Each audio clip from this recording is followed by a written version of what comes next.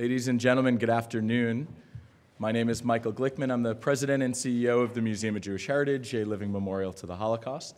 We'd like to welcome you here to the museum this afternoon and welcome you to the program Encountering Genocide, the Legacy of Civil Resistance Against the Nazis.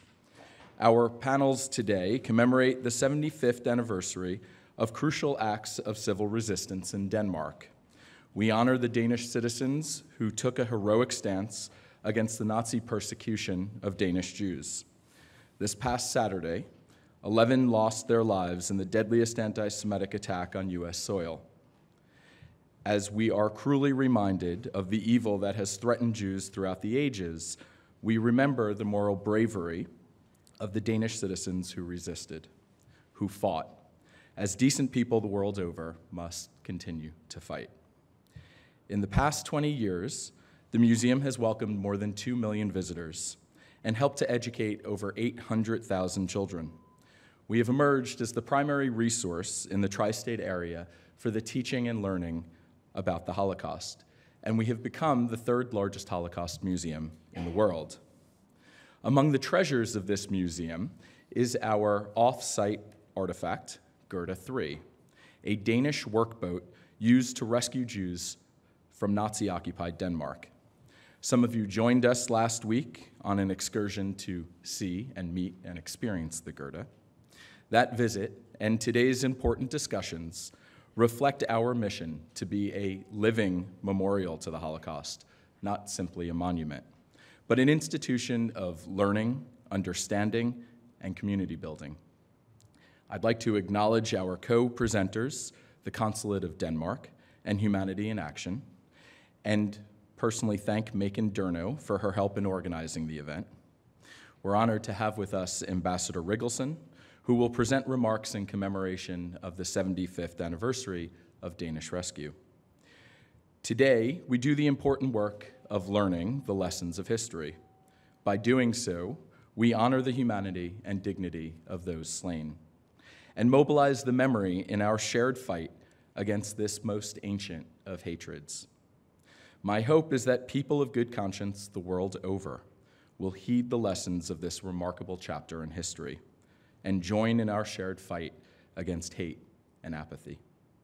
Thank you for being here, and it is my pleasure to welcome the ambassador.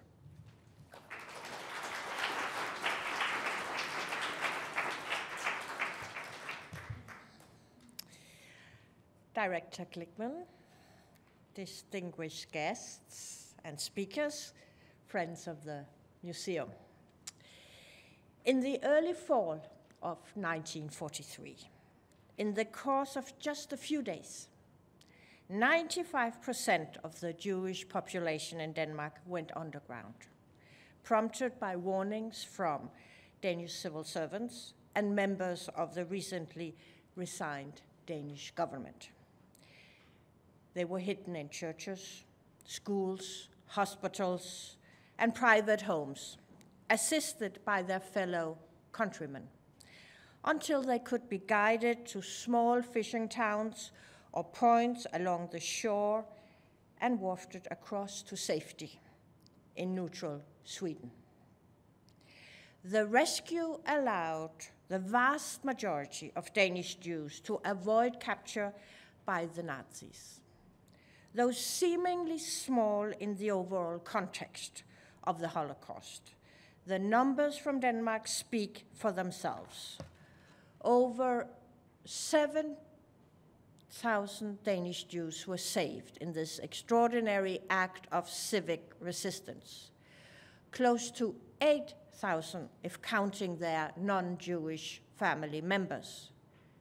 Less than 500 were arrested and deported to Theresienstadt in Czechoslovakia. Of those interned here, none were sent into the death camps as part of a special guarantee made by the Germans to Denmark. Almost 400 survived the inhumane conditions and were able to return to their homes on a caravan. I know. on a caravan of white buses as part of a recovery operation jointly facilitated by the Scandinavian governments and aid organizations in 1944.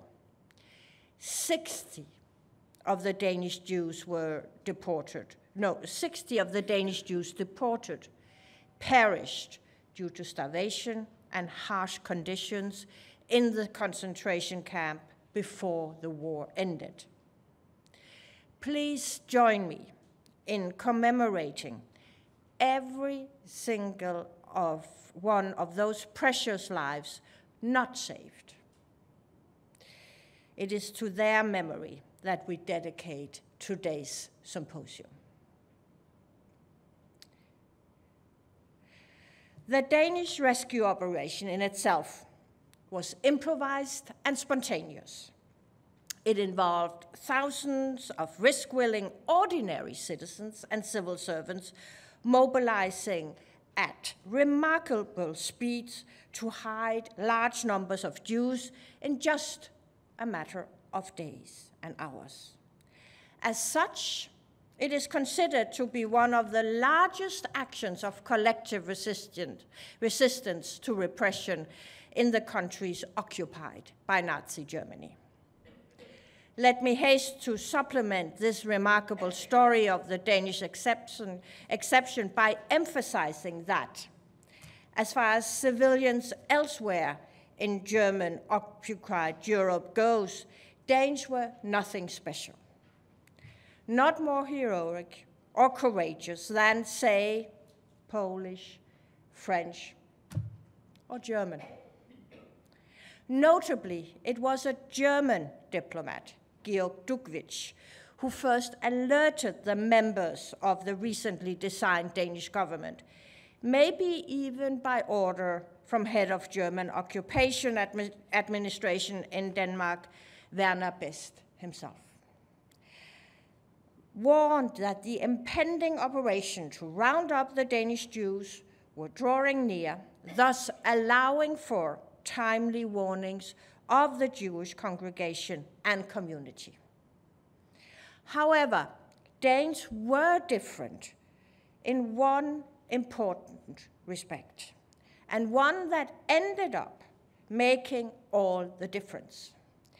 Danes were individual citizens in a highly organized and well-functioning society.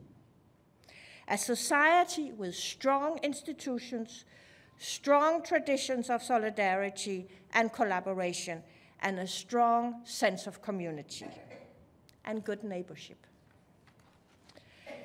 Danish society then and now was and is characterized by a high degree of trust, whereby, for instance, neighbors feel comfortable handing over their keys, if they lock their doors, to near strangers to water each other's plants while away. This crucial factor, I shall argue, ended up playing an essential role in the ultimate success of the rescue operation. So when in late September 43 the warning came, many people offered their help to Jews in need by conveying warnings and finding hiding places, arranging for food and transportation to the coast, all of which was done at a considerable risk and under illegal conditions. Doctors, Lutheran priests, university students, trade unions, Boy Scouts were particularly active in the early phases of the rescue work. Later, the resistance movement supported the operation with coordination and economic resources for the Jewish families lacking the funds for the escape and crossing. But all along, it was the strong institutional networks and the strong sense of communal trust that enabled brave individuals to offer up their assistance. The Danish police and Coast Guard also took sides with the oppressed by refusing to assist in the manhunt. Not to mention the Wehrmacht soldiers, some of which reportedly looked the other way, moved by compassion or bribes. Geography, one could argue, also was an important factor in achieving success. The proximity of the Swedish coast was only a few kilometers in some places. Even then, getting over there could be dangerous and tragic. But it was possible, especially because Sweden welcomed the Danish Jews unconditionally. Let's not forget that. So what lesson can we learn from the story of the Danish rescue? Several factors were at play. I mentioned a lot of them. But again, let me return to the well-functioning society and strong democratic institutions. That was really the foundation. And perhaps something which is not that tangible, that Danes considered the Danish Jews as countrymen. Countrymen. It was our Jews.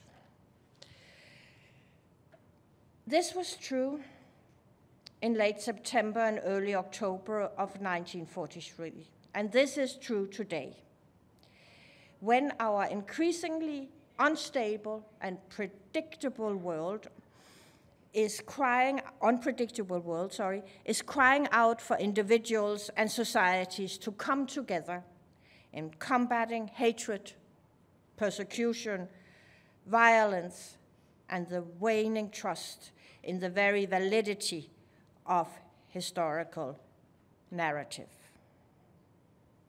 This afternoon's symposium will address exactly these questions of how history played itself out, of what political and societal preconditions allowed for such unprecedented acts of humanity and civil resistance. Further, we will find an opportunity to ask ourselves, what is the legacy of this memory today, at this present moment, when the very premises of honoring a legacy and establishing historical truth are being placed into doubt? Please join me in welcoming our highly qualified lineup of speakers and scholars from both sides of the Atlantic. Enjoy this program. Thank you very much.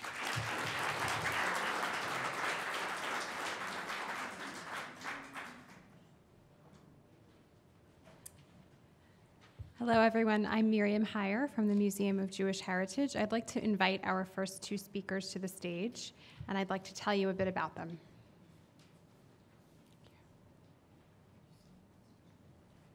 I also want to take a moment to welcome the audience that's with us via live stream online. So welcome to you in the room, but also to those who are online with us today. So in our first panel, we will listen to accounts of history from Poland and Denmark, told by Konstantin Gebert in conversation with Anders Jerichow. It's my pleasure to introduce these distinguished panelists. Konstantin Gebert is a noted reporter, professor, and activist.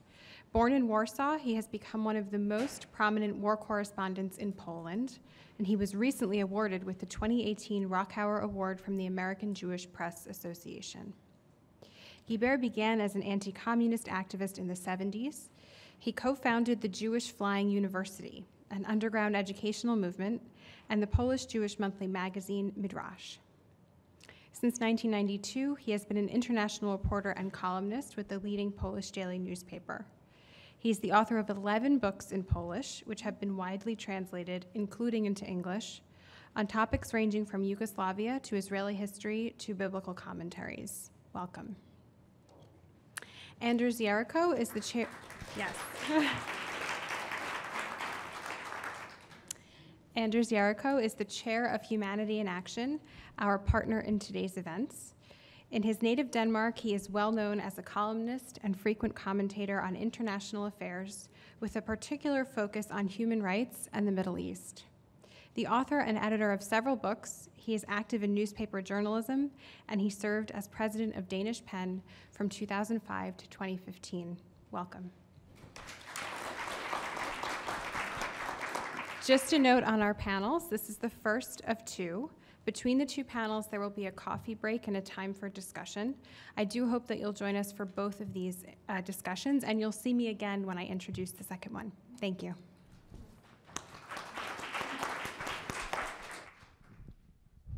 So, hello everybody. I don't think, yes, now it works. Welcome and thank you very much. We are very pleased to be here. I'm slightly envious that you have the view. But feel free to watch it instead of listening to us. Yes. So we represent two very different countries from the Holocaust history. I suppose we are supposed to come from the country which fared the worst, Poland, and the country who was most lucky in terms of how the Jewish population managed to survive. And will be trying to look into the question of narratives on Poland and Denmark, into the question of whether people had a chance to see what was coming before the Holocaust, and we will be looking into the question itself, the question of heroes and non-heroes in these Holocaust years. And I will start. My own story is that my mother was a Finnish Jewish girl at the time of the war. She was put on a boat to Sweden with a name tag around her neck, in a boat without her any grown-ups from the family. A boat taking her to Sweden, where she was put in a hospital for a month to be fed again after a fairly hard time in Finland. Now, we always wanted to hear the story of what happened in Finland and what happened during her flight to Sweden, but in reality we never had the story because she was it was so hard for her to talk about it that we didn't have it. On the other side of the family, I remember one of my grandfathers talking about the flight to Sweden and the years he spent there. What put us in Denmark after the war was that my grandmother, coming from Finland to Sweden, fell in love with a new man coming as a refugee from Denmark, and after the war they all went to Denmark, so we ended up being Danes, whereas I probably was meant to be Finnish. But the narrative in Denmark, I think we basically have three, and they are very different, because when the public, the media, the politicians speak about what happened in October 43, they usually talk about the rescue of Danish Jews. It's a very positive story, it's a heroic story, it's a nice story because it has generally a very nice end. But it's about how the Danish society rescued Danish Jews. But I think there's another narrative, and that's the one I heard when I was a child, because that wasn't a story in the first place of rescue, because when you have a story of rescue, you need someone to be in danger, you need someone to be rescued. And the narrative of people needing the rescue tell the story in a different way. That's not a rescue story, it's a story of fleeing to Sweden and the necessity to flee to Sweden. And it's quite a different story, I have to say, because after all, the necessity to change identity from a 100% Dane to a 100% refugee is very traumatizing. And I think we have some very strong stories from that side of that part of the narratives.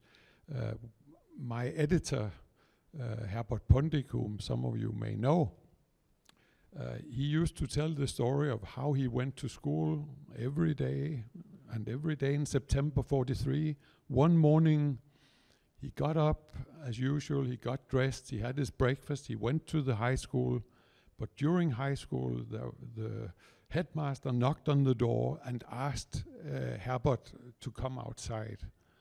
And the headmaster told him, look, you have to go back to your parents, tell them to get away, you can't sleep in your own house tonight.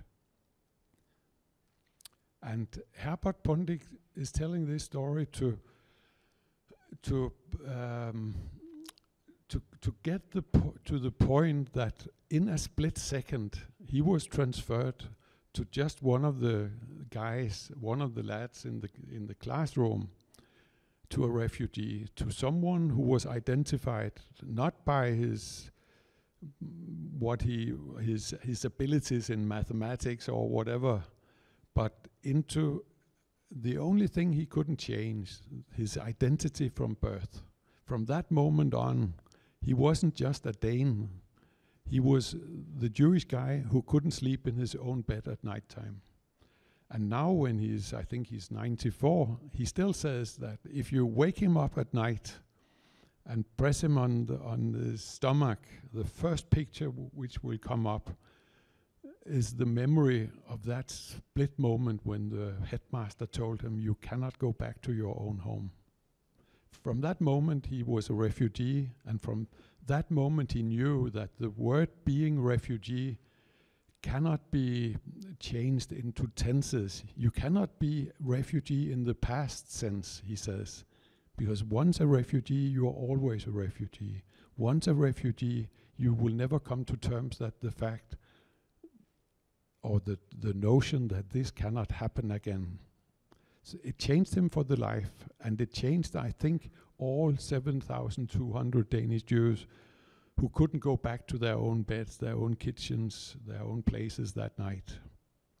So to them, the narrative is not a narrative of rescue, it's a narrative of being turned into refugee in your own country, into the narrative of fleeing. And in fact, there's a third narrative, which I think is often forgotten in Denmark. It's forgotten in the general public as well, to some extent, within the Jewish community. And that's the narrative of the 500 people who had to go to Theresienstadt, as the ambassador mentioned. This, in fact, is what it all was about. The question of whether Danish Jews should be deported to a concentration camp. We don't know if people at the time knew about the death camps, but they certainly knew that going to Eastern Europe or Central Europe wasn't good news. They had the fear of going east. And if the Nazi occupation power had had its will, all 7,700 would have gone to Theresienstadt. Only due to people like the headmaster and other people we will get back to, it was limited to 500. But these 500 experienced the fear and the fate that they were all afraid of. Being arrested and deported, put on a boat, put on a train to a place they didn't know in advance. A place where they didn't know if they would ever be able to go back. Theresienstadt is a narrative in itself, and for many years we have had a very hard time speaking about Theresienstadt in Denmark. But before coming back to these questions, I'll turn the floor to you, Konstantin, to have the Polish narrative. Thank you. When I hear the Danish story of the many things that make me turn green with envy, one thing is the numbers. 60 Danish Jews lost their lives in Theresienstadt. Out of my family of about 190, 9 survived. It's a horror of a completely incomparable dimensions once you forget the individual dimension, individually, it doesn't matter if you're dying as one of 60 or one of 3 million, you're dying. But when you think of yourself as part of a people, the difference in experience is staggering. And when I was listening to your fascinating dissection of the three narratives, and this quote from Herbert, that he realized that he's no longer a Dane, but just a refugee, I must say my first reaction was, what were those people thinking? We're Jewish, right? Being a refugee is a constitutional element of being Jewish. I mean, it might be great fun to be Danish, and I love Copenhagen, Sometimes. but don't let's get carried away. I mean, we even have a special holiday every year reminding us that we are refugees. My wife of blessed memory had set up Poland's first NGO providing relief to refugees in the early 90s, and it's part of a European network. And that network would meet every couple of months in a different European city to coordinate. And she told me that on the network, there's one or two people who aren't Jewish and kind of feel they don't belong. Refugee relief is a Jewish business. I mean, look, in your Finland, I don't know how many hundred Jews there are, but 9 of them are the Finnish Refugee Board. So, and listening to the story of your mother, I was thinking about my mom, who was, before the war, nice middle-class Jewish girl in Warsaw, and she immediately became a refugee. She fled east, and then returned as a soldier in the Polish army, having spent 2 years in the mud, in the trenches, with a machine gun, very effectively killing Germans. And that part of her life, I had to piece together from what her comrades in arms told me, because she had spent the rest of her life reinventing herself as a lady. And ladies don't do those things, right? In the mud, with hardware, like killing people they were never even introduced to. And I mean, we all owe our lives to our mothers, but I think I owe mine twice over. Not only the way we all do, but also because she had risked her own life for the right of me to be born. And then I think of the overwhelming majority of the other family members who were not lucky enough to be refugees. Being a refugee is not the worst thing that can happen to you. Being dead is much worse. We had 9 survivors. And when I was listening, Madam Ambassador, to your fascinating presentation, I fully agree with your description of what were the internal factors, a strong civil society, democratic institutions, considering Danish Jews as compatriots, which enabled this extraordinary act of solidarity. But I think there was one factor that trumps everything else, and that was the nature of the occupation regime. Just in neighboring Norway, the occupation regime was different. I think that Norwegian society was not entirely dissimilar from Danish society, but most Norwegian Jews were deported. Not because the Norwegians were lacking in solidarity or democratic institutions, but because the willing of the occupying power was much more brutally implemented in Norway than it was in Denmark. And in Poland, the implementation of that will went beyond anything else that we saw anywhere else in Europe, with one exception, actually, which I think is worthwhile to mention because people often forget it. Poland lost 20% of its population. Belarus, 25%. And one reason why we don't remember Belarus is that Belarusians have drawn the very logical conclusion, We just don't want to be remembered. Please don't notice we're even there. Go somewhere else. But 20%, 1 in 5, it's like, well, okay, this group here, right to my left, you're dead. That changes a country. And to an extent, Poland has still not recovered from that trauma. Once we understand the fundamental importance of the nature of the occupation regime, it then makes sense to look at other factors. Because while the nature of the regime is the general determinant of the way people will act or not act, each individual makes up his or her own mind.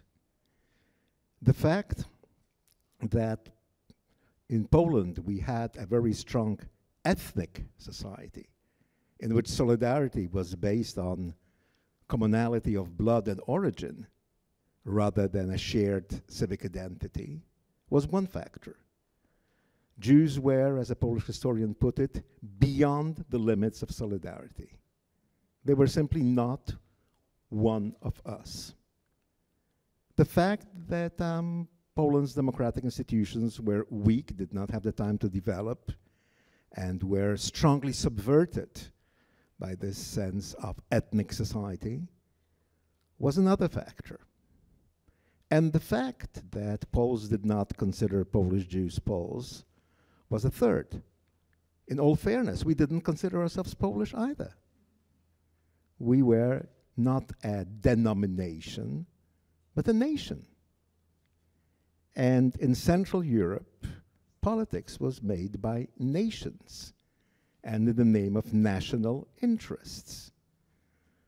Many Poles, even if they would not necessarily sympathize with the German goals, would ask, well, why should we help another nation? These, among other factors, and I hope we'll have the time to explore the other factors, were some of the elements that make the difference between the fate of the Jews in Poland and the fate of the Jews in Denmark fundamental. But the basic difference is the different fate of the occupation. I don't remember the number of non-Jewish Danes who were killed under the Germans. 3 million non-Jewish Poles were, out of the 6 million Polish citizens murdered. And this is a scale of brutality that destroys humanity, even in those who are unwilling to relinquish it. Terrible numbers. We would try to go into the question of did society know what was coming? And this is a question frequently raised when talking about the Holocaust and Second World War. And I think the most frequent answer, the most common or popular answer is, oh no, how could we know? And this answer is normally used to explain why nothing was done, or very limited amount of effort was done to prevent the Holocaust from happening. I beg to differ. I think it's simply wrong to say that people couldn't know what was coming. Well, maybe the existence of the industrialized death camps remained unknown to most until late in the war. But quite frankly, a lot of alarm bells were ringing very early, and certainly alarm bells that showed in which direction Europe and Nazi Germany was heading. As a matter of fact, the alarm bells had been ringing constantly since 1933.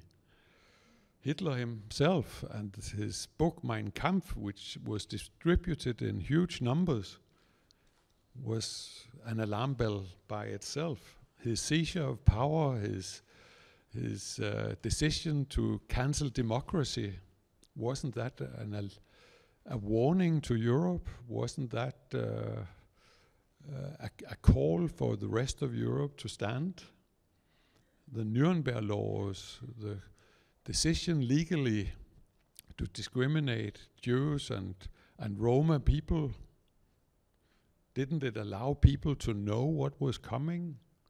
The Crystal Night in Germany and Austria and places, I think it was covered in the media all over Europe, in America as well. How could we later say it was difficult to know what was coming if we had read the news stories from the Crystal Night? I think the first concentration camp, Dachau, was established already in 1933. How could we say the idea or the whole notion of concentration camps was coming as a surprise if the first camp was established already in 1933? We knew from our diplomats, from media coverage, from refugees coming out, that the SS was starting its work.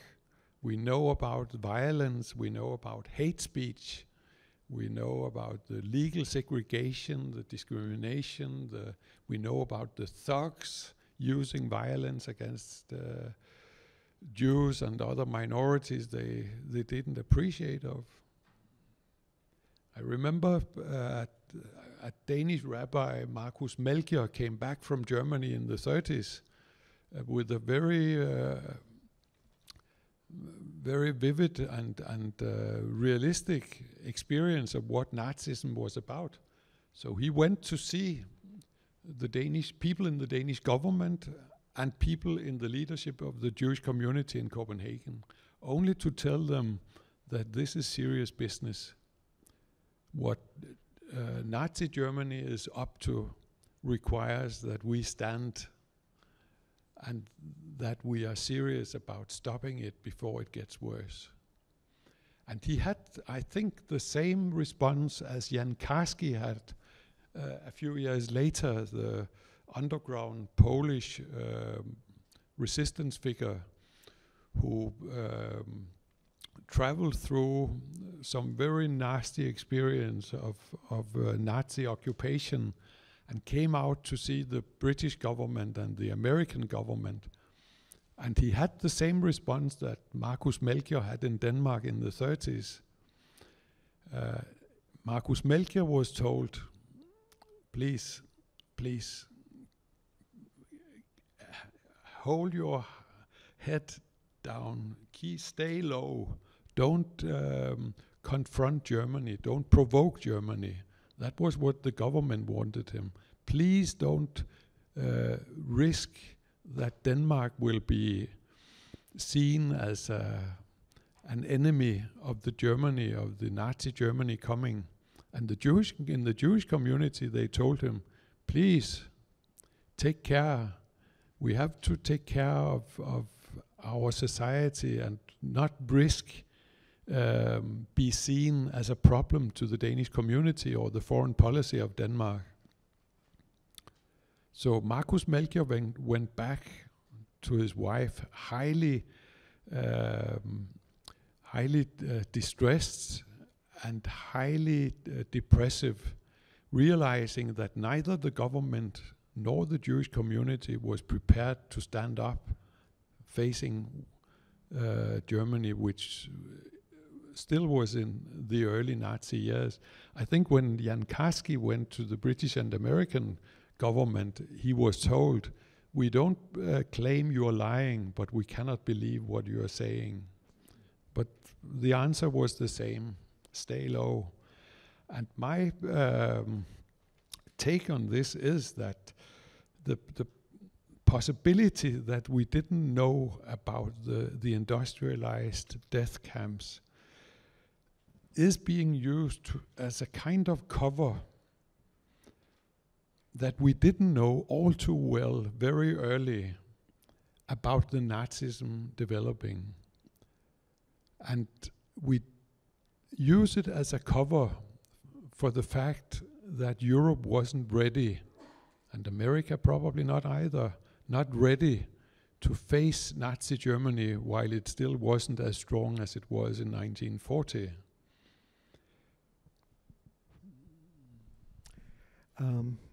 The question, did people know, was misleading. And I agree with your conclusions. People did not know about Auschwitz and Treblinka.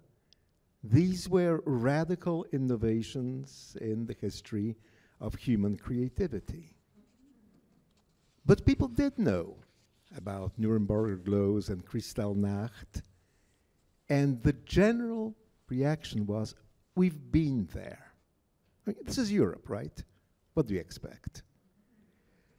And we know we can survive it. The point is not to aggravate things, not to make them worse.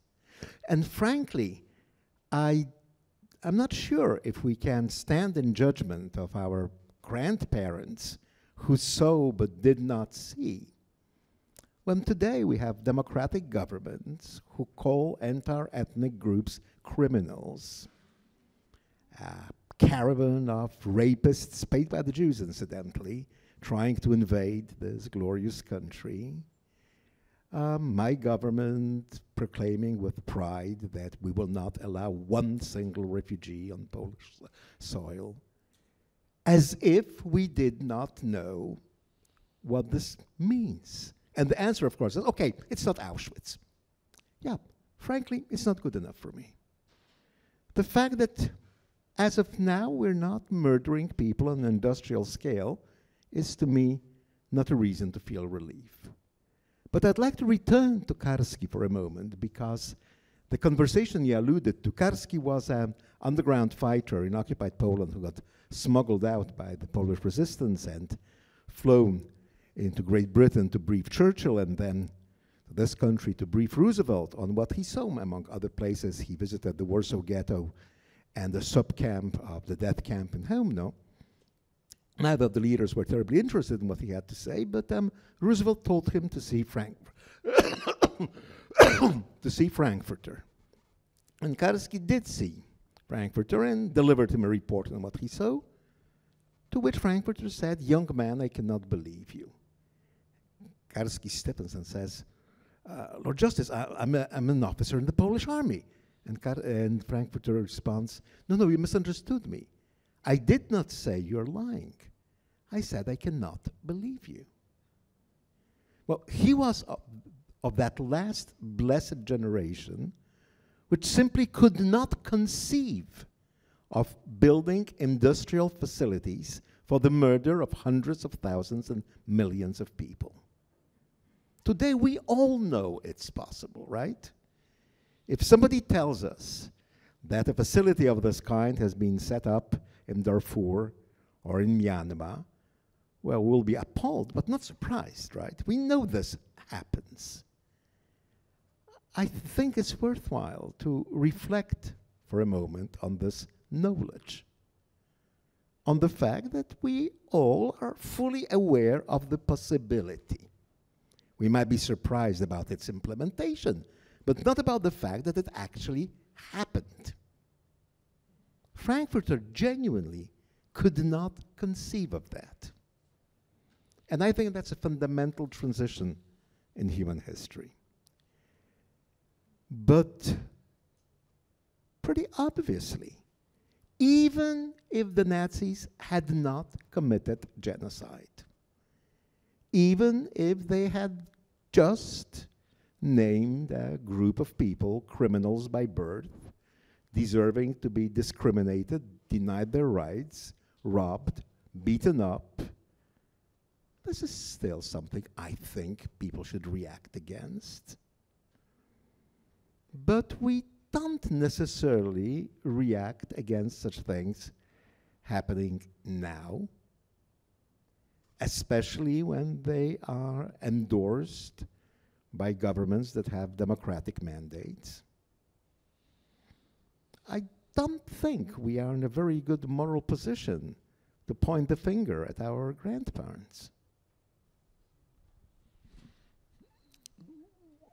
which makes it even worse, I would say, if the lesson of our grandparents in a totally different situation isn't being learned of when we face genocide today.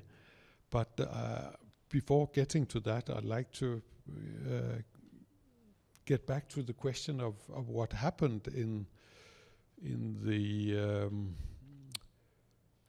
the Danish affair October 43. What made Denmark end up as the lucky one with most people surviving? After all, Denmark had been leading the same policy as most countries in Europe. We also refused to accept refugees from Nazi Germany. Denmark, in fact, also, or I don't know if I should say also, but Denmark accepted the German Nazi occupation. We didn't put up a war, and no other countries put up a war on our behalf. It was a fairly peaceful occupation. And after all, Denmark accepted to cover, I think on average, some 15% of agricultural needs in Nazi Germany in our export, even while, or continuously while we were occupied. But of course, there are a number of buts in this, leading to the very lucky end that most people survived. As a matter of fact, the Danish government continued under German occupation until August 43, and it had a few conditions. One of them, that Nazi Germany wouldn't change the humanistic nature of Danish society, and the second one, that they wouldn't introduce anti-Jewish legislation. Well, they did ban the communists in 41, but that was accepted by most Danes, although not a very proud moment of Denmark. But until that moment of August 43, the Danish government continued, and the fear of what might happen was mainly in the Jewish society. We don't hear a lot about it, but I remember a few years ago I made a fairly big source collection of all sorts of printed material, private diaries and official documents from the period around October 43. And I was in the National Archive of Sweden, where I suddenly found an application from one of my grandfathers applying in Copenhagen to have a visa for Sweden already in the beginning of 42, and he was refused. I was surprised only because I didn't know he had tried as well, but all Danish Jews were refused asylum or visa to Sweden during the war until October 43. So in a lot of ways, we had behaved as other countries had. I think you also know the story of the Danish king. Quite humbly, Danes usually say, look, he didn't ride his horse through Copenhagen with a Magen David, with a Star of David on his shirt. But in fact, it was very close by, because a few years ago, his diary became open to researchers. And in his diary, you could read that the king, in a meeting with a minister in winter between 41 and 42, is asking his minister about the development of regulations for Jews in Nazi-occupied Europe. And the king is worried that these very bad times would come to Denmark. The minister doesn't say very much, but then the king says, well, if it comes to that, we will all have to wear the Star of David, which I find very nice. No one asked him to say that. No one challenges him to react or to show what he would find reasonable to do. But out of his own mind, he suggests the minister that this is what we should do. Times develop differently, and in October 43, the Danish government stepped back due to a German crackdown on the resistance movement, and they introduced an emergency, introduced death penalty and things like that. So the government withdrew, and that opened for a rivalry between two historic narratives again. Who were the heroes? Who were the bad guys? Now, one school of historians will claim that the heroes are the secret servants who managed to keep Denmark on its feet during all these years, and managed to get out of the war without more Jews being sacrificed to Nazism.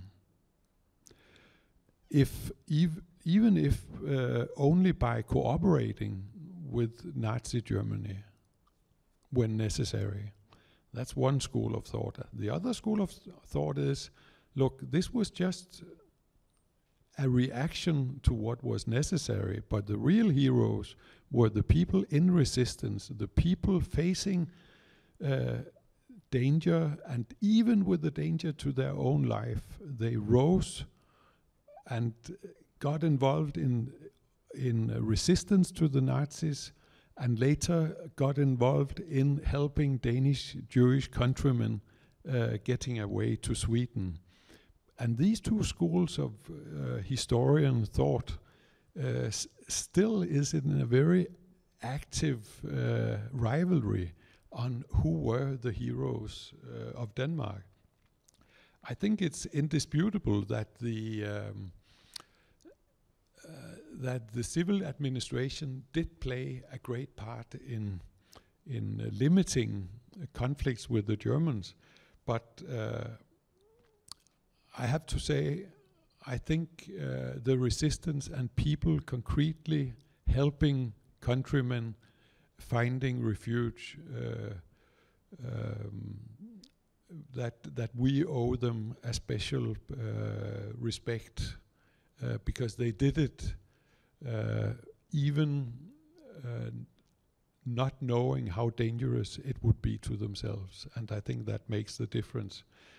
Anyway, there were 4 possible reasons for the rescue to succeed. One was the gentleman, the ambassador mentioned, Duckwitz, the German naval diplomat who let the word pass to Danish politicians, who then warned the Danish Jewish community.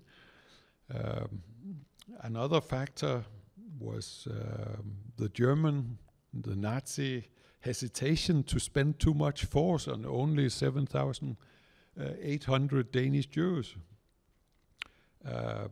I think it's accepted knowledge, historian knowledge today, that the German head of occupation in Copenhagen, Werner Best, who was not a very humanistic kind of character, he saw his own situation as a kind of dilemma. He needed to please Berlin to start a deportation process of the Danish Jews. On the other hand, he knew that his own position as head of the Nazi administration would be easier if he let some or many of the Jews escape. The third factor, obviously, was the Danish resistance and the population. Most of you have heard about the fishermen. I personally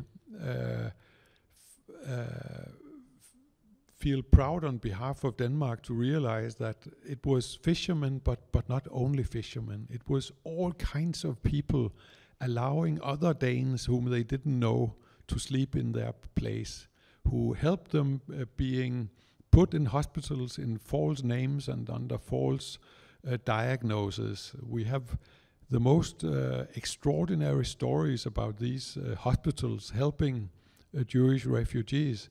One of them was in a very big hospital in Copenhagen, Bispebjerg. One morning, someone at Bispebjerg realized that the Nazis were putting up all sorts of cars around Bispebjerg and apparently planned to storm the hospital to pick out the Jews. Someone had told them the story, and within 2 hours they arranged a funeral procession.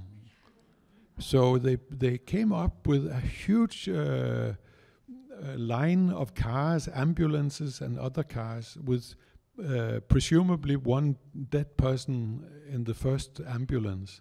But in the rest of the cars you had Danish Jews. And for reasons unknown, the Germans wouldn't obstruct the funeral procession. So they allowed several hundred Jewish patients from the hospital to leave as part of the funeral procession.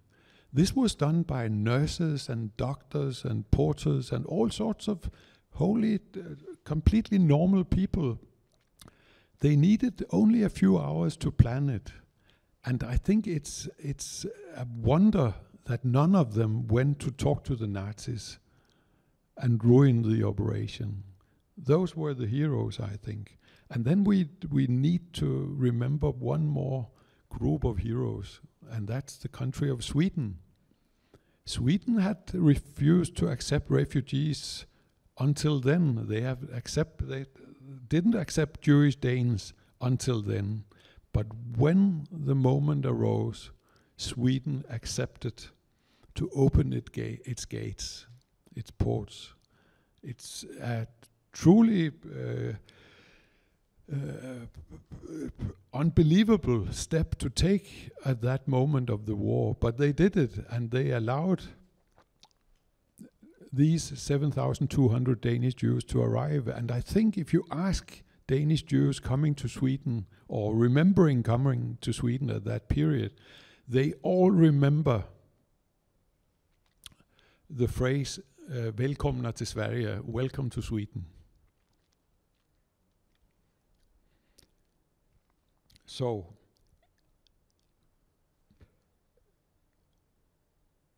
I think we need to realize that it may be that the Germans let it be somewhat easier than originally planned, and certainly easier than feared. But this was not a game, and it was not a cat and mouse game. It was an operation between a deadly military force and people fearing for their lives. And the people helping these refugees from Denmark did what no one could ask them to do. They showed readiness to risk their lives to help countrymen.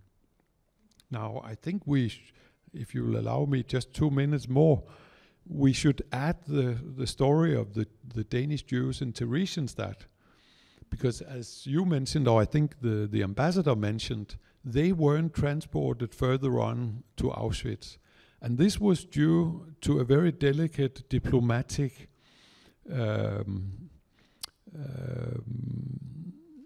negotiation play between the Danish civil administration, Danish diplomats, and Nazi Germany in a time when the Nazis fear that they wouldn't win the war. So they probably had a feeling that they could get a few of the good points by assuring Denmark that the Danish Jews in Theresienstadt wouldn't be sent further on to Auschwitz, but be allowed food packages and later be allowed the transportation in the white buses back to not Denmark but Sweden. One of my uncles was a doctor. He was Swedish, Jewish doctor from Sweden. He was part of these white buses, and he told this terrible story of joining the buses, driving down through Nazi Germany, which was already in total destruction, knowing that his identity was enough to be arrested and sent to the camps where they were going to bring out people. I think to the people going with the white buses to Theresienstadt, we find a lot of true heroes as well, willing to go to help countrymen out of the heart of evil. I could talk for hours, but I won't, because I promised to give the word to Konstantin Gebert, please. Awfully kind, thanks. Even though I know the story of Denmark under the occupation, each time I hear it, it is like listening to a fairy tale. Now, Poland under occupation not only wasn't privileged to have a government that can impose conditions on the occupying power, like specifying a number of suitcases that Jews are allowed to take to Theresienstadt, guarantees that they will not go from Theresienstadt elsewhere, goodness, threatening to resign if the rights of Danish Jews would be infringed on. We didn't even be lucky enough to have a Quisling government. The Germans were simply not interested. In their racial scheme of things, the only good thing that could be said about the Poles was that they were a rung above the Jews. But they didn't want to sully their world-transforming scheme by Polish participation. Had they asked for it, they would have got it. Anywhere else they asked for local cooperation, they did. But they didn't. In Denmark, the penalty for helping Jews was running the risk of serving a couple of years in jail. In Poland, the penalty was being executed on the spot with your family and neighbors. And we have documentation of literally hundreds of cases of Polish families thus murdered. More importantly, even, while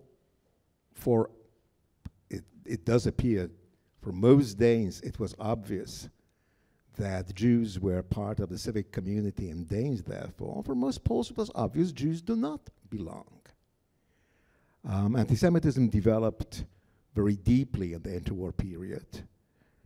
And had it not been the fact that we got invaded by our even more anti-Semitic neighbor, I can imagine Poland developing an anti-Semitic regime of its own with discrimination of Jews.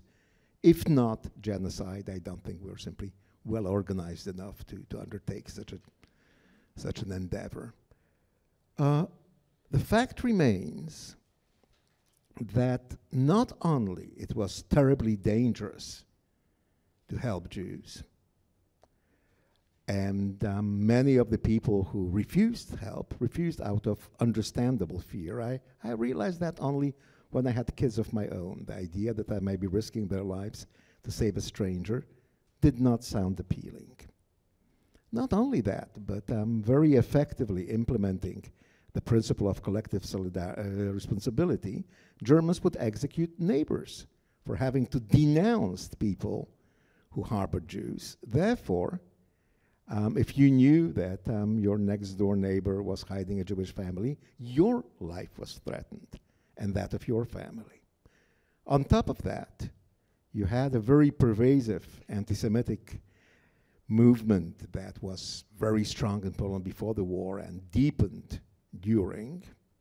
Frankly, I find it very difficult to imagine it would have been otherwise. So imagine yourself a Polish peasant. You see, after the invasion of an army of Goethes and Beethovens, that Germany was the most advanced country in the world. Everybody aspired to be Germany. If that country decides its most important military goal to kill all the Jews, even more important than fighting battles on the front in 44, when rolling stock was desperately needed to transport troops from the Eastern Front to the Western Front, still sending Jews to Auschwitz had priority. If that country puts all of its effort into murdering the Jews, if the Allies don't seem to mind very much, by 44, Western allies had the possibilities of bombing Auschwitz. After they occupied northern Italy, they took over the airfields, they could fly there, and they did. You had American bombers flying over Auschwitz to bomb Monowitz, a factory of synthetic rubber 5 kilometers from the camp. Not one bomb was wasted on Auschwitz as the bombers flew above. Earlier, the Soviets had the same capacity. Nobody did. The Pope didn't protest. Apparently, humanity had decided unanimously that Jews need to be done away with. So imagine saying, okay, against all that, I still believe that people should not be killed, and I'm willing to risk the life of my children to save those strangers. No, not in this human race. It is obvious that Polish anti-Semitism, the hostile attitude of the clergy, the experience of brutal conflicts with Russia, the interwar period, all those impacted on the fact that the survival rate of Jews was extremely low. But the fundamental difference still remains. If you make an occupation vicious and brutal enough, if you're willing to murder people by the hundreds of thousands for disobeying your rule, you will make people do what you want them to do. It wasn't only Polish society that was viciously corrupted. Polish Jewish society as well. If you think about the Jewish police in the ghetto, this is not an issue of free choice. These were people terrified and terrorized, and they knew very well that the lives of their children were at stake. They also committed horrible things, not because they were Jews, but because they were placed in a position in which no human being should be placed. David Reef, the American journalist with whom I worked for a time in Bosnia, in his book on Bosnia has this devastating sentence. He says, after Sarajevo, after Srebrenica, we know exactly what never again means. It means that never again shall Germans kill Jews in World War II. That's all it means. And I think he's right. I mean, post-war historical record shows him right. But as a very minimum, we need to learn what it meant for the Germans to kill Jews in World War II. What complicities could they count on? And why were they so effective? And obviously, it's very easy to say that this was a German crime period. In a way, it even appeals to this German myth of Germany going its own separate way, different from everybody else. We're not only Beethoven's and Goethe's, we're also the greatest criminals. However, this crime would not have been so very successful had Europe not collaborated, and it did. We have the Danish exception, possibly because Germany wanted to preserve Denmark as a kind of, well, museum of what Europe used to be before we won. But everywhere else, there was enforced or spontaneous collaboration. Without the Polish peasants, the French gendarmes, the Swiss bankers, the Hungarian authorities, less Jews would have been killed. And in this sense, obviously, it's not over. I think this is when we should ask the moderator whether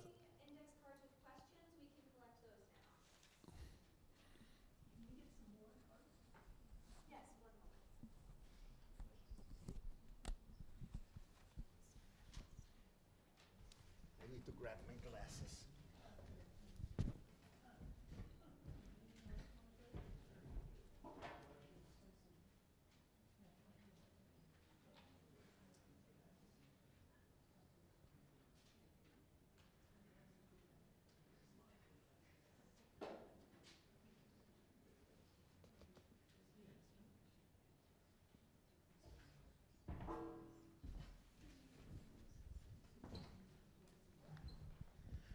Does the international community have a responsibility to heed the alarm presented by Trump and his administration? Why are they not doing so? Welcome to humanity. I'm very happy this question is for you. Welcome to humanity. Given half a chance, we want. If there is any lesson from the 20th century, it's this, that even if we know